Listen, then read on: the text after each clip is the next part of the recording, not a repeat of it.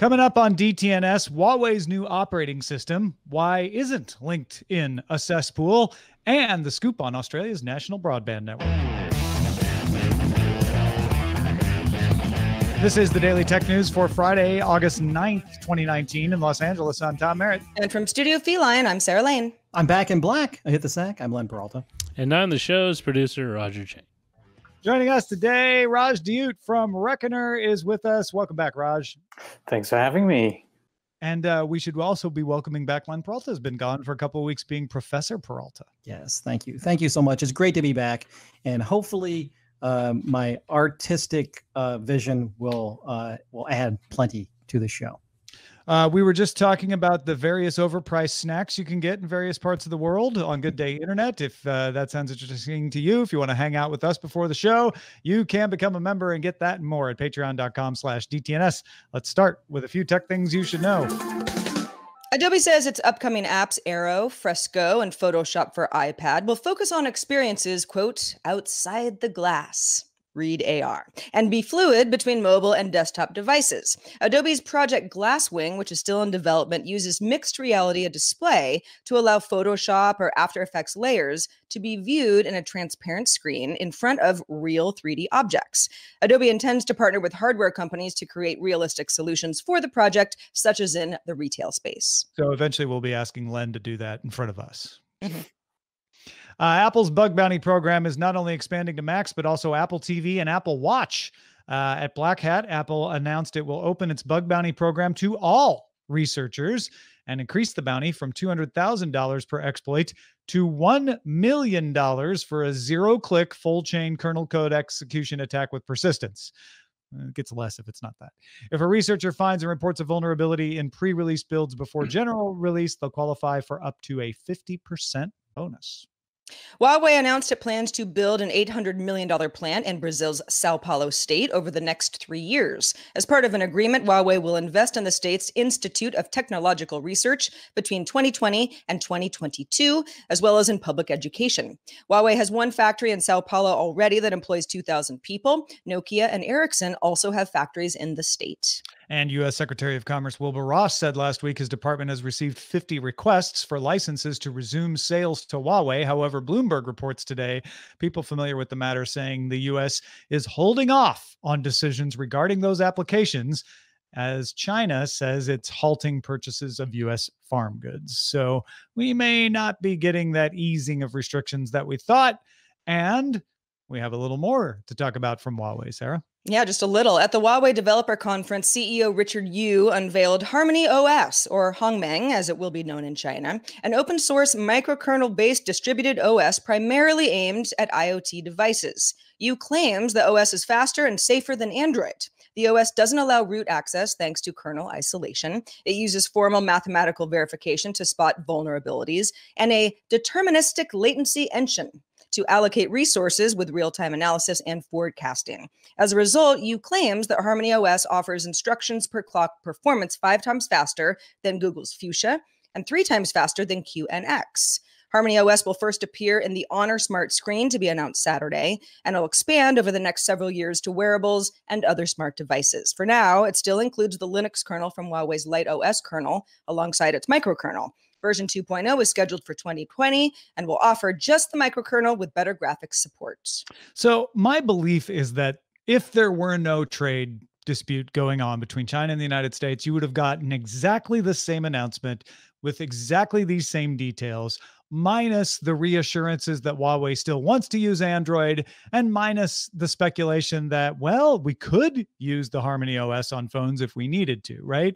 Most of this announcement feels very much like it's Huawei's Tizen, or maybe as Huawei would like you to think of it, Huawei's Fuchsia, which is they're making an operating system for non-phones because they know on the world market, competing with Android is a fool's game these days. But they would like to have an operating system that would make it easier for you to write applications once across multiple devices. Which could include phones eventually. Future, right? I mean, yeah, exactly. It could include a phone eventually, but it wouldn't have to at the beginning. That would be kind of a long-term effect of this if it caught on. Yeah, they were pretty careful about not saying the word phone throughout this presentation. Like they said, right at the end there, but they were sort of avoiding the terminology just to put, we're not running away from Android just yet. We want to reassure you that we're putting all our eggs in that basket for the time being. I think they might have held off a little bit on this announcement if they weren't in this kind of sort of limbo land at the moment with the US. Maybe we'd hear more about it when a device actually came out, like they're talking about later on this year. I may be wrong about this, Raj, but I believe this announcement was already scheduled like much earlier this year. But yeah, it could have been a different kind of announcement too. Exactly. Yeah, maybe they were just going to talk about the product and more towards where they were moving. But the fact that they put this out there now, I think, is sort of just poking that orange bear in the US just a little bit more. And even going back to the announcement that they're building that $800 million plant down in Brazil, ironically, that's the exact thing that Trump wanted companies to come and set up in the US. So it's even more just, this tit for tat sort of maneuver that's going on at the moment. Yeah, I think a lot of breathless reporting is Huawei's got to build its own operating system. They won't be able to use Android anymore. I mean, there's no way that this was all scrambled together in the last few months. This is obviously something that Huawei's been putting into place for some time. And it is a valid strategy that Samsung and Google are also pursuing to come up with an operating system that can straddle across multiple devices to be the place for phones in the future. Like you said, Sarah, like Harmony OS could eventually come to phones. And the idea would be we've gotten so popular with the Harmony OS on smart screens and IoT and wearables that we're extending it to the phone because that'll make it easier on developers, right? But you need to have that momentum first. You need to have the momentum in the IoT space first. And I think that's what Google's looking at with Fuchsia as well, which is they already have Android. So it'd be a lot easier for them to get that momentum because they could eventually put out some Fuchsia-based phones. It's a big question whether they will or not at this point, but it is one of the possibilities for Fuchsia. And I think Samsung, has probably given up on the idea of Tizen on a phone, but wouldn't mind if they were able to get it into that position at some point.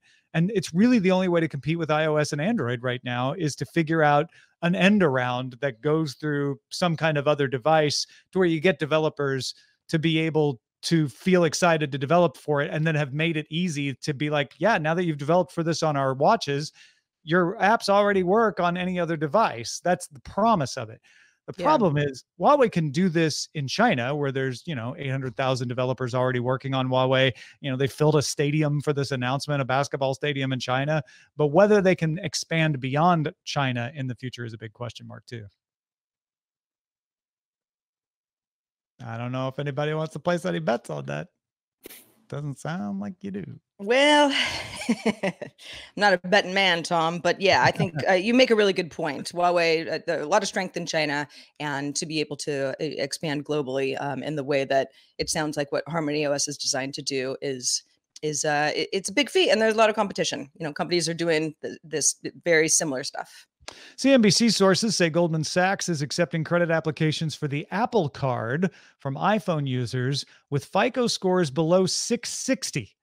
800 is usually considered really good score. 660 or below is often categorized as subprime. There's no official designation for that, but it's a reasonable point to look at.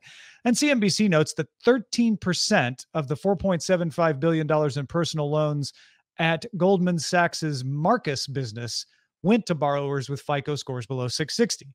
So Goldman Sachs has some experience providing credit to people with those low FICO scores, with those low credit scores. Now, Apple reportedly wants the bank to approve as many iPhone customers as possible. And sources say the credit application process is designed, in most cases, to be completed in a couple minutes. That's to verify your identity, check with the credit bureau that you can repay your debts, and use some software from a firm called Provenir to make the credit decision. CNBC talked to one applicant who said his credit score was 620 and he received a card. But this may make more sense to you. His spending limit on the card is $750 and his interest rate is the maximum Apple gives, 23.99%. Ooh, tough interest rate. Yeah. So for anybody saying, "Oh, subprime loans are back," these different than a house mortgage, right? Sure. But yeah, you know, the lower your credit score, the less money you're going to have up front, and the more you're going to pay in interest. Goldman Sachs isn't going to be doing anything that doesn't help them. Yeah, Raj, I don't know if you have a take on this. This isn't coming to your country yet, but are you excited about the Apple Card? I think there's a lot of breathless reporting about what seems to be a fairly unremarkable product. Yeah, not really. From the anywhere outside of North America point of view, no one really cares. Just seeing a 24% interest rate on a credit card seems insane to me. So that's well beyond, even if you do have a low credit score and things like that, for us down under at the moment. So yeah, not our cup of tea, and not really looking forward to it coming either, to be honest. The New York Times' John Herman has an article up called "Why Aren't We Talking About LinkedIn?"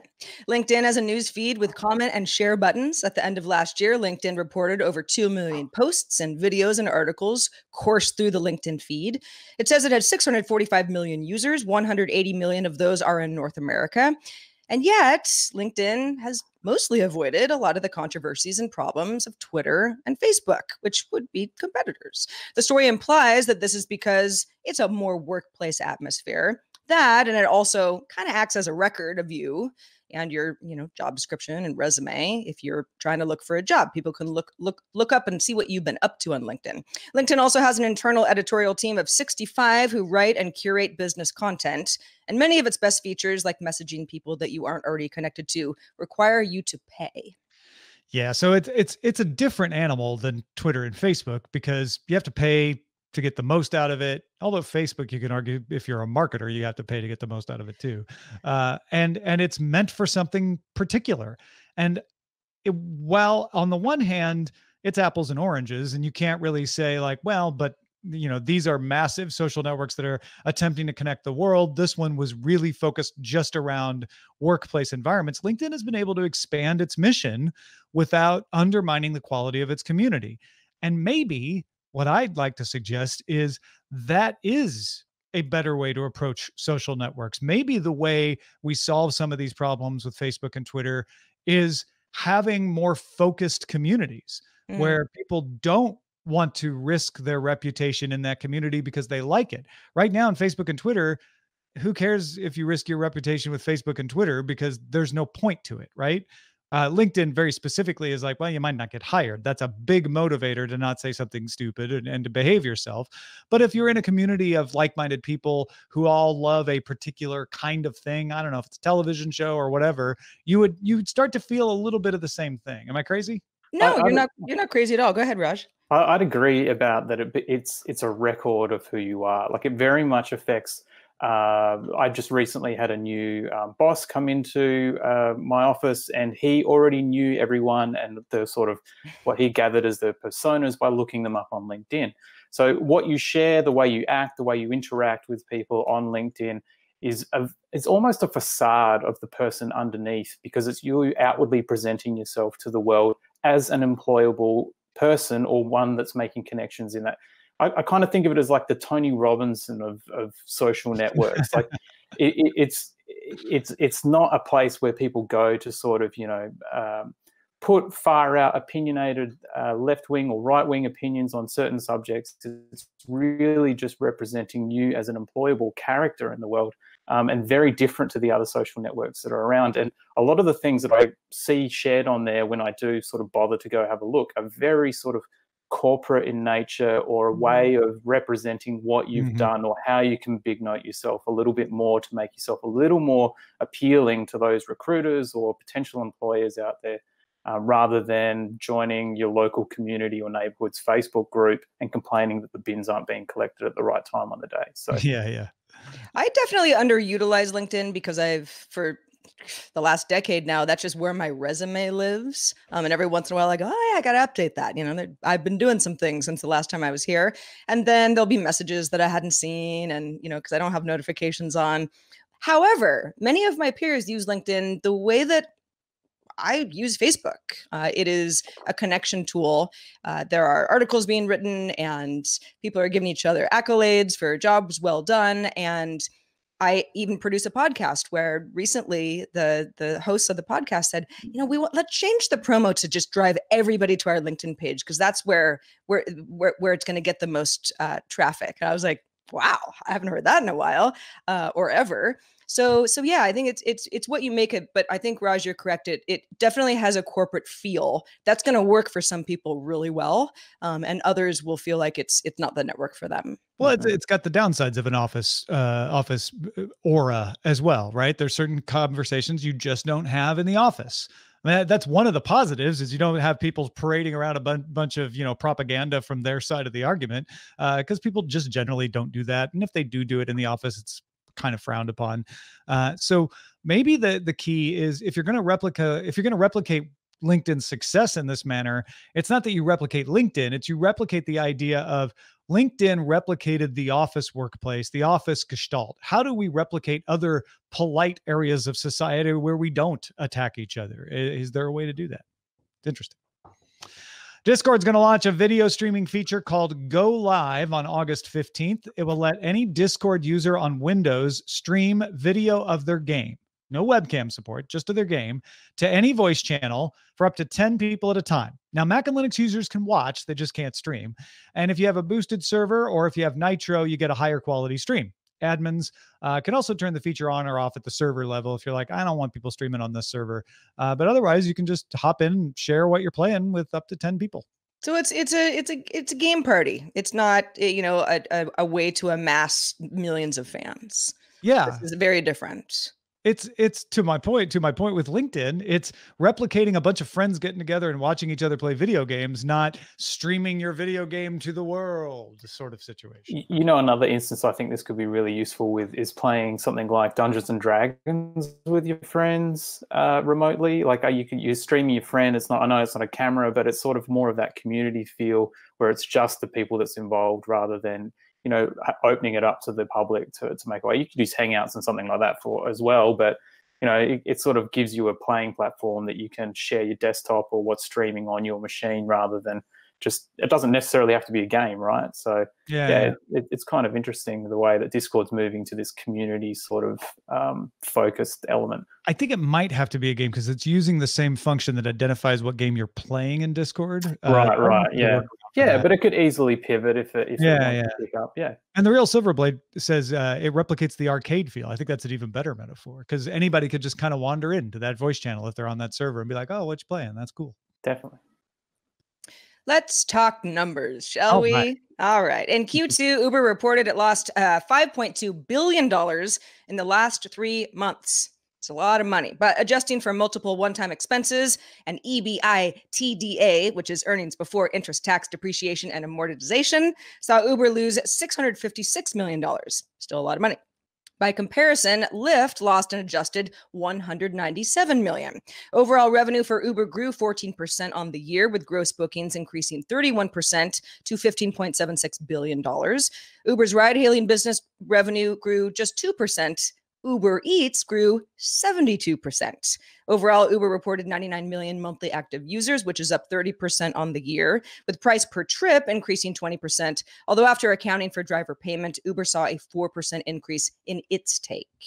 So everybody likes food delivery. Yeah, Uber. Well, yeah, that for sure. And Uber and Lyft both losing money at different rates. Lyft growing a little faster than Uber, but also Lyft had a smaller rider base to begin with, so it can grow faster because it's got more room to grow. The big question about Uber and Grab and Didi and all of these is, can they get to profitability? Will they continue to get the ridership if they raise the prices? And we're seeing them finally start to raise the prices. We're seeing paying drivers more eat into the profits for Uber. Is this something where I don't think it's going to go away tomorrow, but is it going to fulfill the bet of all of its investors, which are, we understand it's going to lose money for a while. That's typical for startups. That's not a controversial thing in business. Because usually you're like, but we know the plan to profitability. We know what the plan to profitability for Uber is. It's just started. I'm starting to wonder if they can get there. Maybe they can. Yeah, and a lot of this major loss for Uber this round was to do with their IPO and paying out shares and so forth. But they still lost a lot of money even without that. I think it was over 100 and something million. It's a race between how long can shareholders wait for the profitability versus do they lose faith in the profitability? Well, if they start losing, The shares went up after this earnings announcement. Yeah, well, if they start losing faith and that share price continues to fall, then the race for becoming profitable is going to lose out. So it's just a matter of trying to beat that bullet before investors just give up on a shaky ride that's already starting to look like the wheels are falling off. Well, we've already seen riders complain and in some cases protest in certain places around the world that their share is going down. So the rides are up. More people are using Uber than ever. If you account for driver payment, Uber's not seeing a huge increase in its take. But if you lower the driver payout enough, then the drivers will go to another competitor like Lyft or stop working for ride-hailing services entirely. So it's a tricky situation. And according to this earnings report, Uber has been going the other way. They've been increasing the amount that they're paying to drivers, and I would expect that to continue because they don't want to have these complaints. The complaints are going to be there. The complaints are never going to away. Drivers are never going to feel like they're paid enough. But they want to get to a point where it's not obvious that drivers are getting ripped off. And to do that, they're going to have to raise prices. And if they raise prices, how is that going to affect ridership, or is there more elastic demand? And then Uber and Lyft and a lot of these other companies say these sort of vague things about, well, we have this addressable market of other things that we can do. And that's usually kind of a vague reference to scooters and bikes and integration with public transport and maybe even calling regular taxis in some markets. So there's a lot of possibility, and it seems like the investors still believe in that possibility, but we're starting to get to the point where we're going to have to see the possibility turn into reality. Hey, folks, if you want to get all the tech headlines each day in about 5 minutes, be sure to subscribe to dailytechheadlines.com. All right, folks, multiple plans in the United States have proposed some kind of system for giving grants or some other kind of incentive to encourage local governments or other organizations to roll out fiber to underserved rural areas. The most recent U.S. presidential candidate, Elizabeth Warren, proposed a large grant if she were elected. In Australia, y'all have done this, Raj. And in fact, New Zealand has done it too. The National Broadband Network in Australia promised fiber internet for all. Raj, how has that worked out? Oh, where do I start? Let me tell you a story of two countries and how they decided they'd roll out broadband networks for all. I'll try and summarize it as quickly as possible. 10 years ago, both New Zealand and Australia the governments at the time promised that they would build a broadband network that encompassed a large portion of the population. In Australia, the guys that came up with the idea famously figured out the economics on the back of an envelope whilst they were flying somewhere and predicted that they could cover 93% of the population by spending around US $3 billion. New Zealand, on the other hand, thought that they could do it for $1 billion. One of those countries got it right and delivered a product, and the others is still to this day trying to catch up. And I will let you guess which one it is. It was the one that spent less, right? Yeah, it is. It is. New Zealand did it a little bit differently. They went, we're going to cover 73% of the population and only focus on cities with 10,000 people or more. Australia went, no, we're just going straight out bars for everyone we possibly can. That meant covering very, very regional areas of the country. Australia is quite large, almost as big as the continental US and in landmass, but only has about 25 million. So getting broadband internet to all of those people meant that they were not only trying to negotiate with the incumbent telecommunications companies similar to AT&T. Our version was Telstra at the time, and offering them about $3 billion to essentially build the network off the back of their own. And they said no, and the government decided, all right, we're just going to build our own then, which will cost us around $30 billion. And even then, after about 8 years, it was another $9 billion on top of that, and we're still not there. And there was all these sort of roadblocks along the way as to why that isn't the case. Change of governments, different ideas on technology, bringing in different mixes of technology, going from having fiber to everyone's house to fixed wireless, fixed satellite, fiber to a node, which was a box on the end of your street that they ran phone cables to, fiber to the basement, fiber to the curb. There's all different variations which have just made this turn into one giant mess that we have today. But for the regional aspect of it, that is probably the most successful part of the Australian story. For us in Australia, they put up 2 satellites they call Sky Muster, and they have a combined capacity of about 185 gigabits and cost around about 1.3 US billion to make and launch.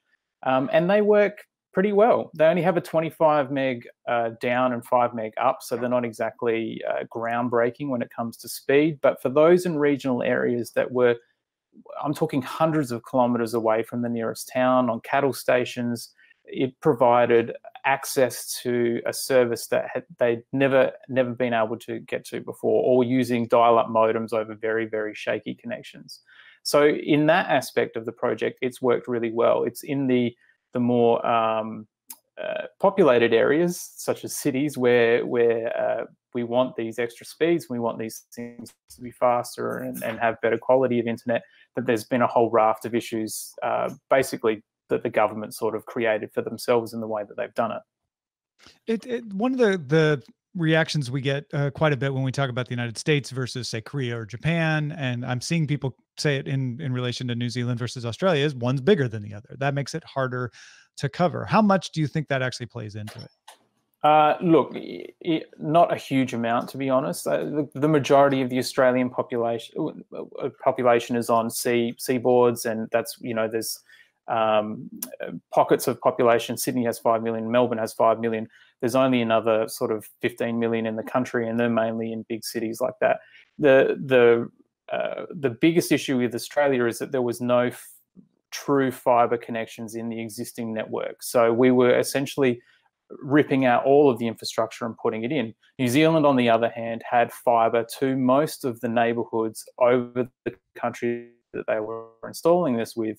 So they really just needed to go that last sort of stretch from the end of the street to the premise itself. So their installation costs were significantly less because of that fact. Whereas we've tried to sort of go back and retrofit HFC networks, similar to like your old cable networks in the US, and that really isn't up to snuff. And so they've ended up sort of, they bought 2 of them that we had here in Australia off of private providers, and one of them was a complete lemon that they had to just write off, and then the other one is barely holding on, and they're trying to sort of eke every last mile out of it that they can. With the US being so wide, I like the way that Elizabeth Warren has detailed her approach, in that for regional areas that that they want to bring broadband to do that, they're creating a governing body that's going to give out grants and allow local councils and communities to be the ones that implement that infrastructure, or contract the people that do it. We saw fibre try and do it in Austin. That didn't really go too well because they were, again, trying to build the infrastructure from scratch. Whereas at least you have some sort of network of infrastructure that's fibre for the most part, that you can build off of as a backbone. And these regional areas, even though they're regional to you, they're by no means regional by Australian standards, I would say, or I'd argue. So I think you've got a better place setting for one of these plans, and nearly every Democratic candidate seems to have some sort of level of money that they want to throw at this. I think the worst one I saw was that someone wanted to throw $1 trillion at building an infrastructure network. And I think that would be very much going down the wrong path, similar to what Australia did. But for the others, Bernie, I think, said 20 odd, Elizabeth Warren's was 80. Those types of figures sound a little more realistic to me, and would go after a model similar to what New Zealand has done, where they encumbered 3 private companies to work under the umbrella of a new commercial entity that the government created. Yeah, it seems like the upshot of this is, when you break up into smaller bites to chew, it's easier to get covered, and that if you don't over budget, it's harder to waste your money. And if you're looking at plans from various people, candidates, whatever, those are a couple of things to keep in mind. Raj, thanks for sharing that insight with us. No problem. Thanks also to everybody who participates in our subreddit. Broadband Stories, very popular there. Submit stories and vote on them at dailytechnewsshow.reddit.com. You can also hang out with us on Facebook in our group, facebook.com/groups/dailytechnewsshow. Let's check out the mailbag. Colin wrote in to point out that when anybody replaces a battery in an iPhone, this is in regards to our story yesterday, any battery other than Apple itself, and let's quote from the iFixit story, quote, "A message indicating you need to service your battery appears in settings and then battery next to battery health. The service message is normally an indication that the battery is degraded and needs to be replaced. As we mentioned on the show, this happens even if you use an authorized Apple battery. But Colin and a few others felt we weren't clear that this isn't a pop-up message, so we apologize." Yeah, I got carried away. I still think it's somewhat consumer hostile. It's certainly repair shop hostile. And it's probably less annoying than I made it sound yesterday. So I apologize for, I went with the culture of outrage for a minute yesterday, and it gets the best of us sometimes. Did you hear about this story, Raj? No, I didn't. But I'm about to, or in need of, getting a battery replaced in an iPhone. So it's good timing. Yeah, well, be aware that your battery health indicator might go away if you don't have Apple do it. So, yeah. All right, let's check in with Len Peralta, who has been illustrating the show. Len, what are you coming up with? Speaking of the culture of outrage, I don't know what's going to happen with this thing that Elizabeth Warren has put forward, but I will tell you that tech will have the best slogans if they're going to be out there canvassing for full networks. A couple of them are "Why Fight Progress?" "Broadband for All 192.168.011s," "Ice Cream for Ice Streams," and of course the most popular one is "Just Wants Less Choppy Netflix." So whatever happens with the future of a national broadband network here in the United States, that when we hit the streets, the nerds are gonna write the best slogans. So. I love it. Broadband for all 192.168.011s. Yeah. I mean, I can't believe you gave out your admin IP address there. Oh man, I didn't even think about that. Dang it. Yeah. This is available right now. This is available right now on my Patreon, patreon.com/Len, or on my online store, lenperaltastore.com. Thanks, Len, and thanks also to Raj Deut. Raj, thanks so much for being with us today, and let folks know how they keep up with your work. You can follow me on Twitter at Raj Deut, DEUT, or you can check me out at reckoner.com.au for a bunch of tech news, reviews, and very Australian-centric content. And hey, folks, if you're in Ireland or are going to be in Dublin on August 17th at 6 p.m., I'm going to have a meetup with y'all. It's going to be fun. You can show just how much more Irish you are than I am. Saturday, August 17th at Laguna. Laguna is right in front of the Mayor Square, right in front of the Mayor Square stop on the Lewis Red Line, in matter of fact.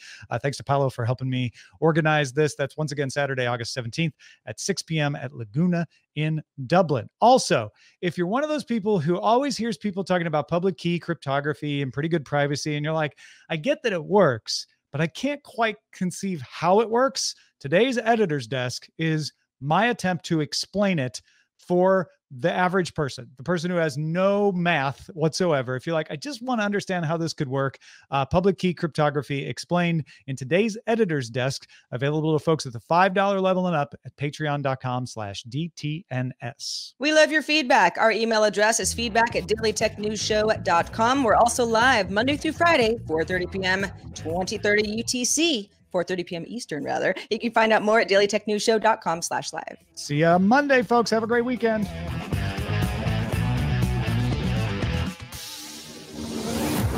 This show is part of the Frog Pants Network. Get more at frogpants.com. Diamond Club hopes you have enjoyed this program.